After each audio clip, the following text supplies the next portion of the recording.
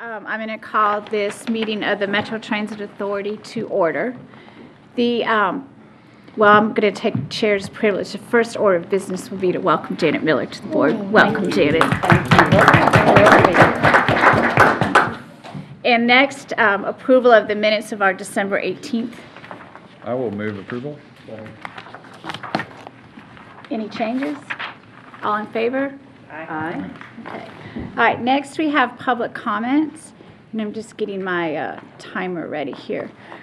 We are always delighted to have comments from the public. We want you to remind everyone that our practice is to limit those comments to 3 minutes. The board does not generally respond to the comments, although of course we listen to them. Every once in a while we may ask a question for clarity. If there's anything in the comments that needs a specific follow-up, the staff will take care of that. And as you come up here, I'm going to turn the 3 minutes on, and when you've got 30 seconds to go, I'm just going to politely raise my hand like this so you know you have 30 seconds, and then I will thank you. So our first speaker is Ms. Margot Chambers. Thank you. I'm Margot Chambers. I'm from Nashville, Tennessee, and because the project scope has changed on the AMP since August 2013, please pull the locally preferred alternative for BRT and dedicated lanes, as this saves money. There were things not discussed last week at the Finance Committee regarding the upcoming budget for Metro. The first is a $20 million anticipated expense to fund the employee benefit pension plan, and this year it's a new expense. And I hope that you decide to fully fund that. The DTO is a designated subrecipient, and the IRS forms filed each year indicate the DTO receives about $40 million in unidentified grant revenue, and half of that pays for salaries and benefits. The other finance expense not mentioned would be the duplicate budget expense of $50 million from last year to provide BRT services. Mr. Oliphant asked for this amount on the third reading of the Metro budget, stating he could not locate the funds in the proposed budget, and this was assigned to Public Works in 2013. So I'd like you to please work out which department, either MTA or Public Works, needs to return the $50 million to Metro Council. Regarding the DTO, I'd like you to have a search for a chief operating officer. We've been without one for 5 months, and the board did an excellent job of searching for Mr. Bland, and I hope we can do the same for bus operations. I'd like a copy of the DTO bylaws, a copy of the agreement between the MTA and the DTO to provide bus operations, and identify the names of the contact for the DTO officers who will negotiate with the bus union regarding their upcoming contract. A new employment draft contract is needed by March, and this information will affect your budget, which is needed now by February 4th. Thank you. Mr. James Johnston. Yes, ma'am. You want to speak?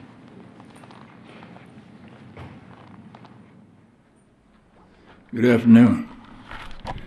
I call myself a homeless advocate, and I don't know if I'm at the right place or not, but we have issues that we need to discuss. These folks that live on 8th Avenue South are like you folks. They have to get to work on time, they have to make transfers, and they're really having trouble doing that on 8th Avenue line. The drivers are very rude. They don't seem to take very much interest in their job. You know what I'm saying? And see here. I had it made okay.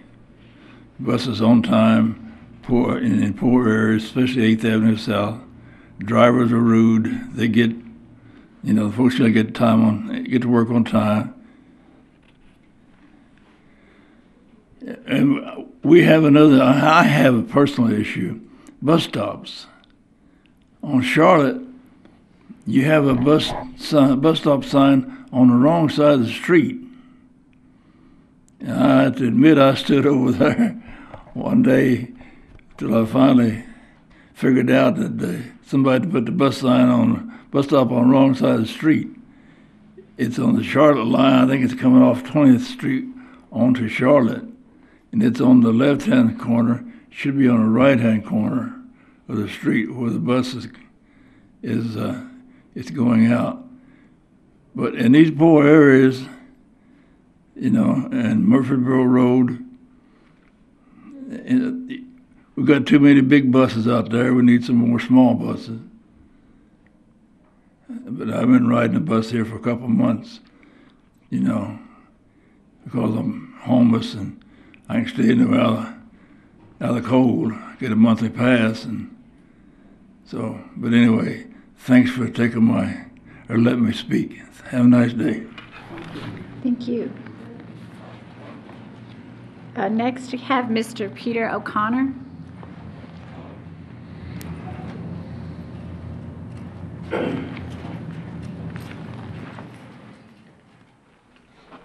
Good afternoon. I've been here before on a number of occasions. It's been a little while. There may be a couple of you that may recognize me, and I'm not one for being very passive about things that are known that need to be done. And you know, when I see no results, then I'm the type of person that especially when I try to communicate that and I don't get any communication in return, to me that's a game and I don't play. I'm here to be serious. I'm here not just for me, but for other people as well. And there's a lot of people out there that I've spoken to in regards to complaints that I've brought in. And a lot of people are in the mindset that nothing's going to get done if I call or go down to the meetings. Why should I waste my time?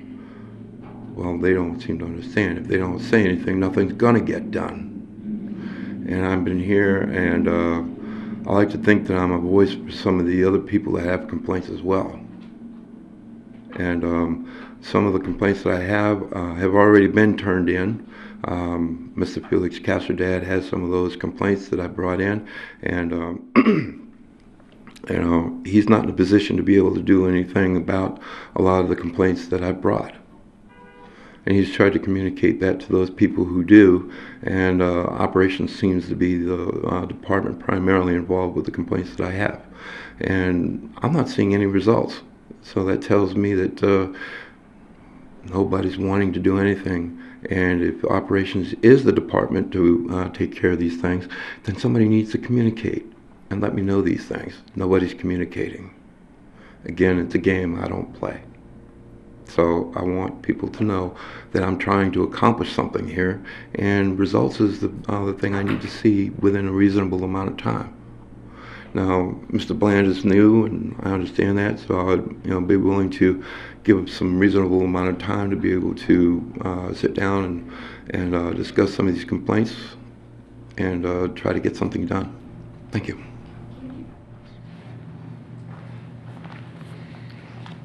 Mr. Steve, is it Ritter? Yeah, Ryder? It's Ryder. Okay. Steve Ryder. Madam Chair, members of the board, it's good to see you again. I just really wanted to thank Stephen Bland.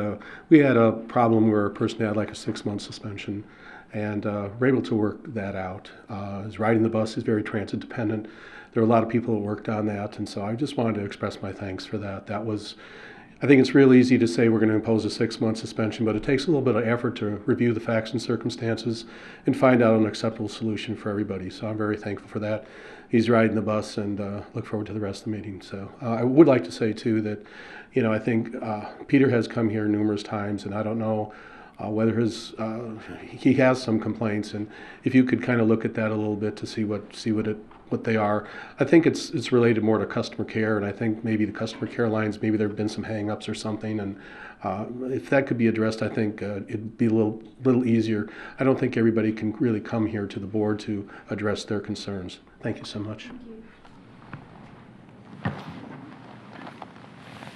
We will continue with our committee reports. Freddie, you're up. Okay. So the Transportation Committee met last week, and we had some changes. We saw the introduction of some trend reports in the customer care and monthly quality control summary that Patricia reviewed with us. In customer care, we saw that, as we've seen as part of trend, we exceeded our 95% productivity goal. I think the new trend reports are a useful addition to the overall Transportation Committee report, and we'll look forward to seeing as those continue to start to have some year-over-year information. We saw the passenger survey this month was from the Route 19 Herman, and actually it looked like was graded slightly better this time than the last time that route was surveyed, although there were actually surprisingly few comments from riders who completed the survey. We did review with Robert Green the monthly operating statistics and saw that monthly fixed route ridership declined a bit. However, Access Ride continued to grow, and overall ridership is actually still increasing year over year. We noted lots of new operator training, and we saw the report on combined regional ridership, which is, again, grown year over year. So that was what we reviewed, and it was Janet's first meeting with us, so we welcomed her to the committee. And Janet, if you don't, I'll invite you to add anything else to the committee report at this point. No, it was very informational. I'm very interested in what benchmarks are versus how we're doing. I mean, to me, if you don't have a good scorecard, you can't really tell how well you're doing. So we had some great discussion about how we measure success. So really happy with that, and I'm thrilled to be here. Thank you. And that concludes the Transportation Committee report. Thank you. We had a good finance committee. We too welcome Janet to our committee. We just welcome Janet all over the place and continue to welcome her, and I think it's a good thing. Janet, from my experience, it lasts a month. I was going to say, the honeymoon's over after today, isn't it, right? Yes, but it's okay though. It's good. It's that means that you're in it and all about it, and it's a good thing. So we're excited to have you. I'm happy to have you here with me on the finance committee. We had a good finance committee. We talked about and reviewed the monthly financials, and those were good. Talked about whether or not we needed to reforecast at this time, but at this time things seem to be on budget as we sort of projected. So those were good. Also had a good discussion about the upcoming 2016 budget submission, and Ed talked a lot about some of the things that we would be including in that budget submission, which included the traditional increases related to inflation and cost of living, and then some specific requests to the Charlotte and Nolensville BRT light operations, as well as the impact to operations from having 100 new shelters around town that we will have to maintain. We also talked in the Finance Committee a little bit about budget opportunities for more customer service training as related to having talked about some of the things in the other committees, and that too would be a consideration as we looked at next year's budget submission. It was a good discussion. I think we all got to really be engaged in the conversation about what budget should look like and what are some of the anticipated needs for next year for MTA. So I appreciate the opportunity to have had such a hearty discussion about it. And I think we talked a little bit about Ed was going to be working on the capital budget coming up soon. And that pretty much concluded our finance committee. And Janet, again, I offer you an opportunity if you had any observations or anything to add. I think you got it covered beautifully. Okay. Thank you very much, and that concludes the All right, finance. well, thank you. And Lewis? Planning and Marketing Committee, we did not invite, recognize Janet for the committee. 2 out of 3. Exactly, because she's not. We had a solid meeting, talked as usual about the marketing activities that are going on. We had a discussion about planning, which really segues into the CEO's report that's coming up. But the planning is of paramount importance to what we're going to be doing this year. We have already started. There'll be public hearings next month, and with that, I think I will defer entirely to the CEO's report. Okay, thank you. And I'm not going to switch the order of the agenda items, and we'll hear from the CEO before the chair's report.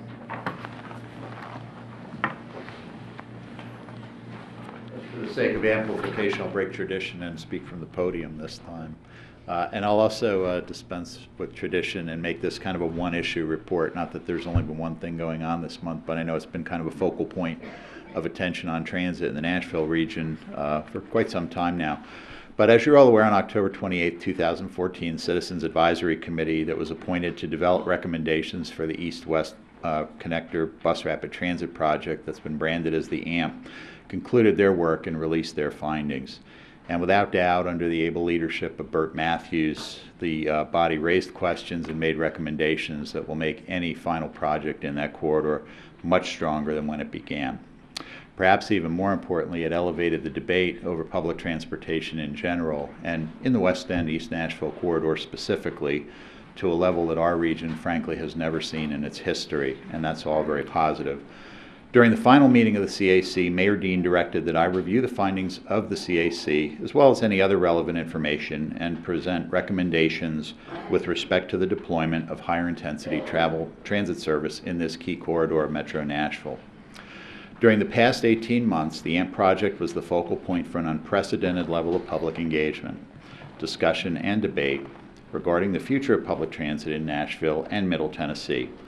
Thousands of Nashvillians participated in community meetings, transit talks, business group meetings, teletown halls, and of course the very public process of the CAC. In many ways, people I spoke with who were both for and against the project saw the AMP as representative of much broader issues in the community, such as inclusion, shared prosperity, affordable housing, and how our city can retain its uniqueness that is Nashville in the face of very rapid growth. Many of the media accounts I reviewed characterized the AMP debate in its simplest terms. People were either for the project or they were against it. The project should be built or it shouldn't be built. And in truth, it's really much more complicated than that. Nashville is discovering for itself what many other cities that have successfully built robust public transit systems have already learned, that it's really hard to do. In truth, these fights, although frankly where I come from we call them more conversations, aren't the be-all and end-all, but they're really part of an overall process for us to collaborate and work toward a better community. And a number of southern cities such as Charlotte, Austin, and Dallas have had similar experiences years ago, and they persevered to build transit systems that are now central to the lives of those communities, and even the original opponents couldn't now imagine life in those cities without those systems. So in terms of a recommendation, with all that as introduction, the bottom line is this, from my perspective: we should not build the AMP at this time in the manner in which it was designed. This is not to say that Nashville doesn't need a high-capacity, high-performance transit system in the West Nashville to East Nashville corridor and more broadly within the region. And just to be clear, I define a high-performance transit system as one that connects all of the citizens of the region to everything that makes Nashville the it city, while also providing a greater range of mobility choices for those who do have a car and can choose to drive if they so choose. Such a system will need to include, in my view, high-capacity, high-performance products to handle the city's population growth and traffic congestion. Such a system will also include robust transit services and facilities in the East Nashville and West End corridors, those corridors that the AMP was originally attempting to connect. To be very clear, in my view, doing nothing from a capital project perspective and simply stopping this process is not an option for this region. So toward this end, I'd like to make the following specific actions for consideration by Mayor Dean and the MTA Board of Directors. Today, I'm not asking the board to take any official resolution action, but these are for your consideration, and we will be back at future meetings with specific action items. First of all, the detailed design of the AMP intended to develop construction documents should cease.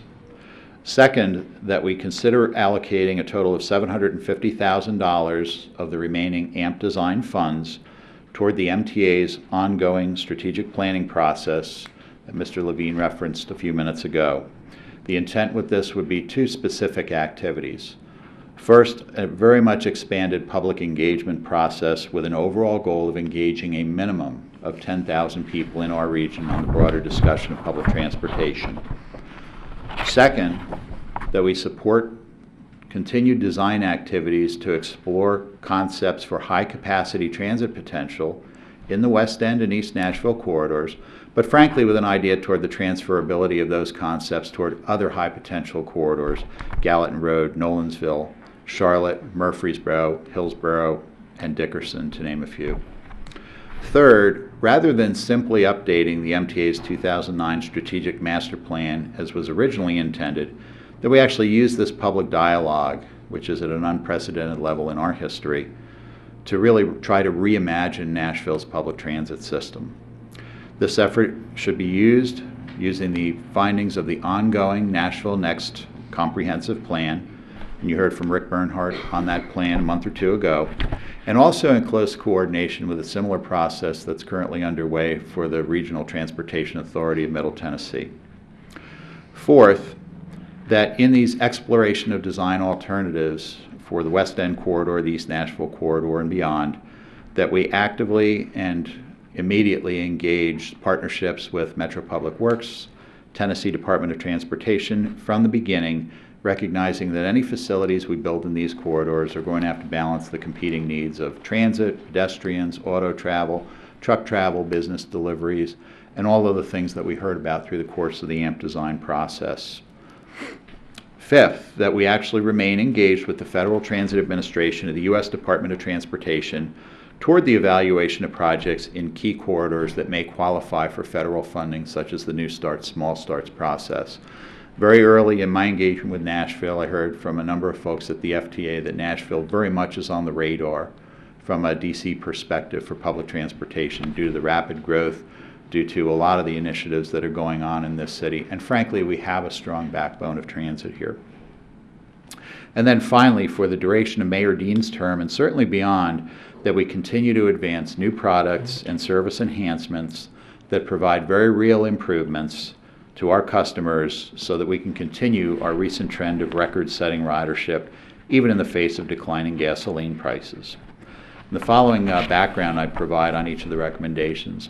First recommendation, the most straightforward, is that I'm simply recommending that the AMP project not be advanced toward construction at this time. Second, in terms of the reallocation of funds from the AMP design process to the strategic plan. One of the strengths that the AMP design process has had was the robust public engagement that we've seen, particularly over the last 18 months. By allocating additional resources in our strategic planning process, we can take advantage of the growing attention to public transit as a policy issue in Nashville and expand that participation in the debate to all sectors of the community and to Middle Tennessee. Despite its identification in the 2009 MTA Strategic Master Plan and the Nashville Area MPO's 2035 Long-Range Transportation Plan, a large number of people, frankly on both sides of the AMP debate, expressed the opinion that they didn't see how the AMP fit into the broader regional context for public transportation. The recently issued Vital Signs report by the Chamber of Commerce and the Nashville Area MPO identified that more than 50% of the region's population live in a different county than the one that they work in. Parallel to the MTA strategic plan, the Regional Transportation Authority of Middle Tennessee is conducting a similar planning process, and the Regional Mayor's Caucus has identified the funding for a robust regional transit system as key priorities of their organization. The members of the Mayor's Caucus have further expressed an understanding that this system will need to seamlessly connect with local services in Nashville to provide the broadest range of mobility options for their citizens. By coordinating the MTA and RTA strategic planning processes, and doing so with outreach to a minimum of 10,000 residents, we would intend to provide people with the opportunity to help build a clear vision as to how all the pieces of this transit puzzle fit together. In terms of design resources, I heard two interesting comments throughout a series of meetings on the AMP corridor and also outside it. Opponents of the AMP along the corridor generally express support for some higher level of transit service in that corridor, but they opposed particular design elements of the AMP as it was presented. And in contrast, I talked to a number of stakeholders outside the corridor boundaries who made statements along the lines of, if they don't want it over here, we'll take it over there. So by providing some sort of conceptual design resource for our strategic planning process, we'd hope to both flesh out facility design attributes that meet a number of transportation and community objectives, and to do so in a manner that's as transferable as possible to multiple corridors in the Nashville region. With respect to the West End corridor, there is no question in my mind that it warrants a high-capacity transit solution. According to recent travel data generated by the Nashville area MPO, the Midtown section of this corridor alone generates the second highest level of trip activity after downtown Nashville in the entire region. As such, significantly improved public transit service in this high-growth corridor can help address the dual goals of improving access to economic opportunity to those of limited means and also helping to address our growing congestion. Similarly, it's not difficult to envision high-capacity, high-performance transit corridors in the Gallatin, Charlotte, Murfreesboro, Dickerson, Nolensville, and Hillsborough corridors. Cumulatively, along with the West End corridor, these 7 corridors make up well over 50% of the MTA's current ridership. The intent of both an expansive public process and a vetting of design options in various corridors would be to place the next mayoral administration in position to make strategic decisions about transit fairly early in their administrations if they so choose. Third, in terms of reimagining Nashville's public transit system. As originally conceived, the MTA's current strategic planning effort was intended to be an update to the 2009 plan. And I would say, as excellent as the plan was, and I've read it probably 6 or 7 times by this point, the explosive growth that we've experienced in Nashville in the ensuing years, and maybe even more importantly, really broadened public attention to the transit issue and the visibility of that issue now really at a higher level than at any other time in the history of the city call for a much bolder approach.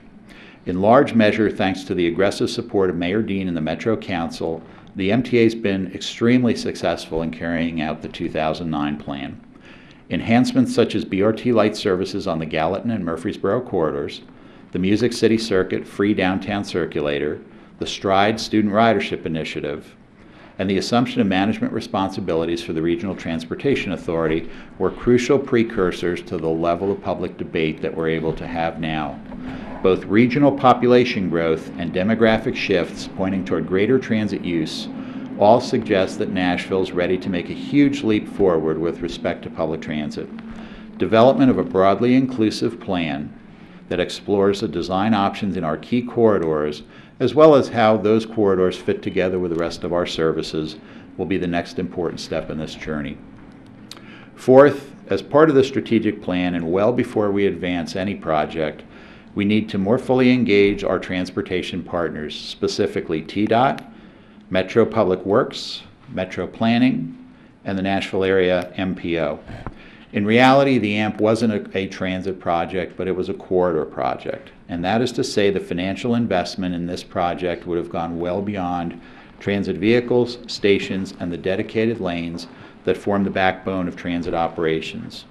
Investments also included pavement surfaces, sidewalks, streetscaping, bicycle and pedestrian facilities, traffic signals, and landscaping along the corridor and extending to adjoining streets. By way of comparison to a project that was similarly scoped, in Cleveland, the Euclid Avenue BRT project that's now branded as the Health Line was built at a cost of just over $350 million. Of that $350 million, only about $70 million went into the direct transit investments, the vehicles, the stations, the real-time information facilities. Most of that money went into a building front to building front rehabilitation of the Euclid Avenue corridor. Given the reality of the above, many, if not most of the expenditures planned to be associated with the AMP will likely need to occur with or without the project. Corridor investments such as improved sidewalks, pedestrian facilities, pavement rehabilitation, traffic signal upgrades will move forward regardless of whether or not a significant transit facility is ever constructed. All of these elements were included within the budgeted $174 million. On the transit side, there will be public transportation services in this corridor with or without the AMP, so investments such as bus purchases, passenger waiting shelters, real-time information will need to occur. Given that high-capacity, high-performance transit facilities may well be justified in the West End, Gallatin, Charlotte, Murfreesboro, Nolensville, Dickerson, Hillsborough corridors, maybe others, all also major auto and truck travel corridors, it only makes sense to actively engage TDOT and Metro Public Works at the earliest stages of plan development. Further, as pedestrian connections to surrounding neighborhoods will be crucial to the success of any such project, this element should also be planned well in advance by the partners. Fifth, continuing to engage the FTA. The AMP project moved through the FTA small starts really with unprecedented speed. For significant transit capital investments, FTA discretionary capital funding like small starts and new starts can provide crucial leverage toward completing large and complex projects. And FTA staff at both the regional and national level provide an enormous amount of technical support in this arena. Throughout the process of advancing this project and others, as we go through the strategic planning process, we need to remain in close contact with the FTA and be ever cognizant of their requirements. However, we can't be so driven to the federal process and the attraction of federal discretionary funding that we overlook the needs of Nashvillians. Our local requirements should be the dominant consideration in any project development, frankly, even if it means that we sacrifice precious federal dollars. I fully believe that good projects will find funding, so our focus needs to be on developing the best project for Nashville, not necessarily the project that meets the checklists of the FTA. Final recommendation is that we keep getting better, with or without a large project. For the duration of Mayor Dean's term and beyond, we need to continue to advance better products and services. Public transit is absolutely alive and well in Nashville. Despite recent trends that have reduced gasoline prices to their lowest point in more than 6 years, both the MTA and the RTA systems continue to post month-over-month record ridership levels. And these continue to increase. Thanks in largest part to the vision of Mayor Dean, the active support of the Metro Council, the stewardship and oversight of this board, and the professionalism of the MTA staff, Nashville is better positioned than ever before to have the serious high-stakes public discussion that is necessary precedent to any major transit investment decision.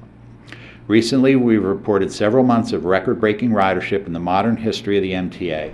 And since Mayor Dean took office, regional transit ridership has expanded by well over 20%.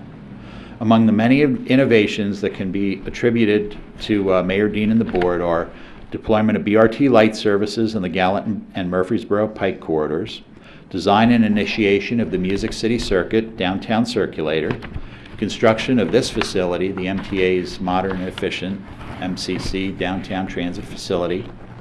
Recently, this fall, the introduction of the STRIDE student pass program for Metro Nashville Public Schools, which I probably hear more positive comments about when I go around the community than just about anything else we do. Introduction of the Easy Ride program to Metro government, not to be overlooked. It's about putting your money where your mouth is. The program now partners with more than 24 employers who pay for their workers to ride MTA buses. And the agreement to manage the services of the Regional Transportation Authority of Middle Tennessee in a coordinated manner. On the horizon, we have numerous other enhancements that can be expected to continue the trend of ever-increasing transit usage in the greater Nashville region. These include the conversion of the Music City Circuit buses to all-electric operation this summer, coordination with Metro Public Works on a project to enhance service on the Murfreesboro Pike corridor through the improvement of pedestrian connections, bus stops, and traffic signal priority for transit, additional BRT light services in the Nolensville and Charlotte corridors during 2015, the introduction of this is probably not one you've heard about before at this board level, of our automatic vehicle location system and our mobile app with real-time information. Marion, one I know that's near and dear to your heart in particular. And the installation of 100 additional passenger waiting shelters by the end of this calendar year. Although they haven't been as visible as the AMP, these projects can all be expected to contribute to increasing levels of transit ridership and system acceptance.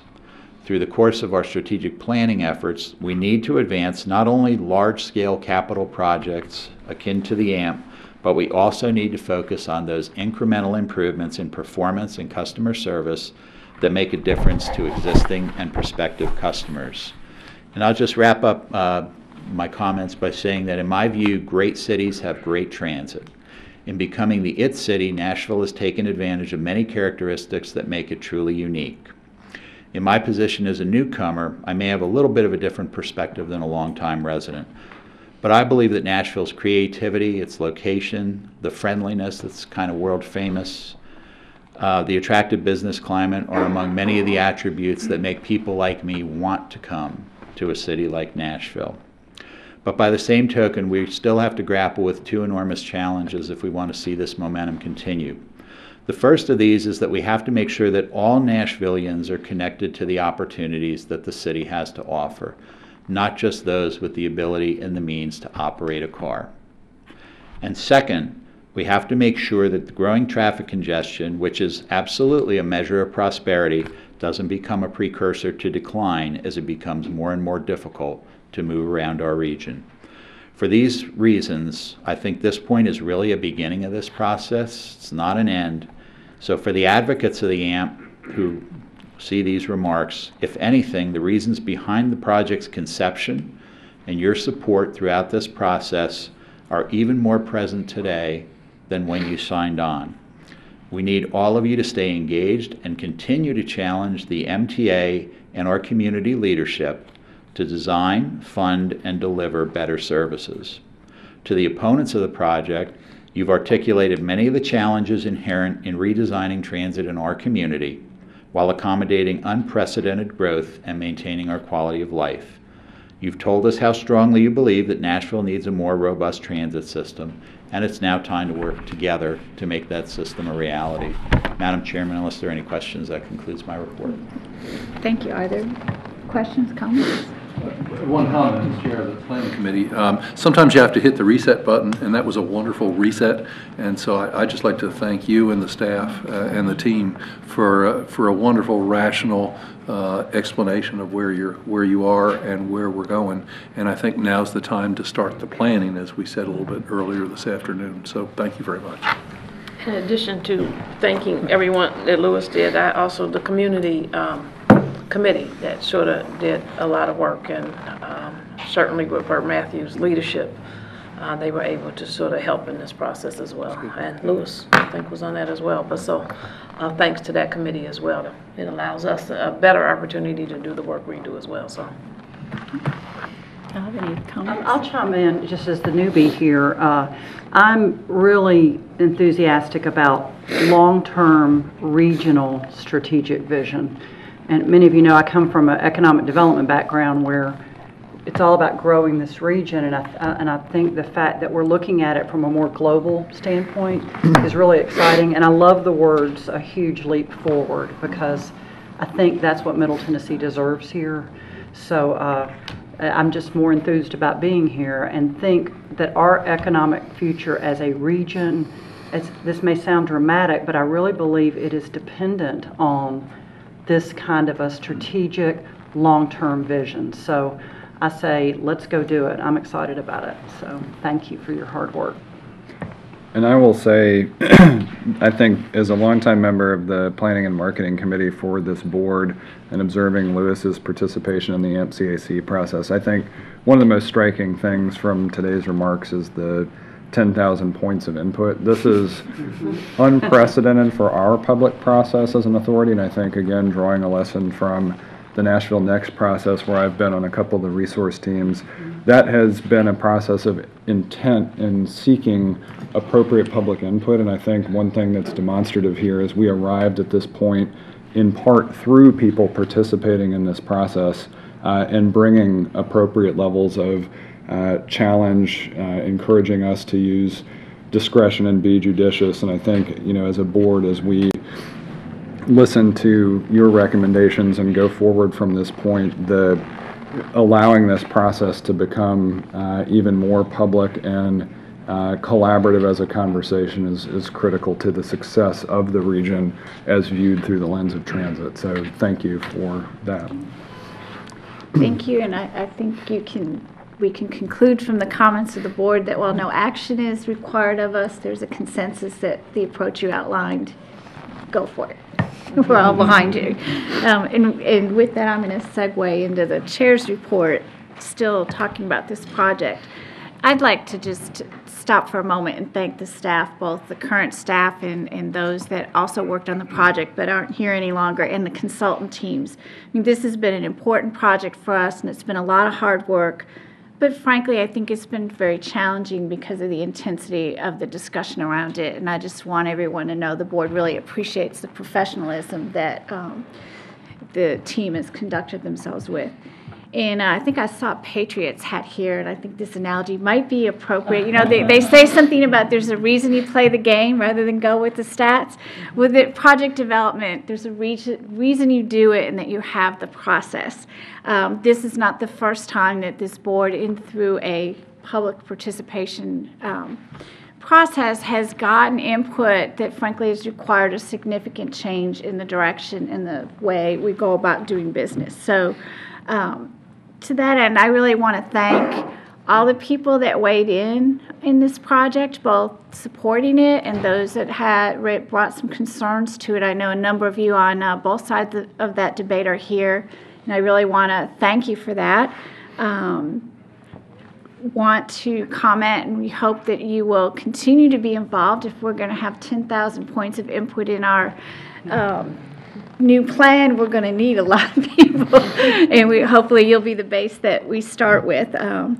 So clearly the excitement and focus is going to be on this planning process and envisioning what the MTA's piece of a regional transit system will be, and I share that excitement. But we also can't lose focus of our current operations, not that we will. We've got a lot of exciting things going on. I look forward to continuing to hear more about the success of the STRIDE program. And of course, the automatic vehicle locator system. I know we kind of joke about it, but this is really going to be key to lay the groundwork for the system of the future. We will have the technology to manage a ever-growing system, and both operationally and from our customers' perspective to have some real-time information. And I know we will do well with that, and I'm personally looking forward to the discussions later this month on the implementation of BRT Lite in Charlotte. And we hope that those that have some comments and input on that will participate in those upcoming hearings. With that, anyone else? Is there any other business for us? Then I call this meeting adjourned.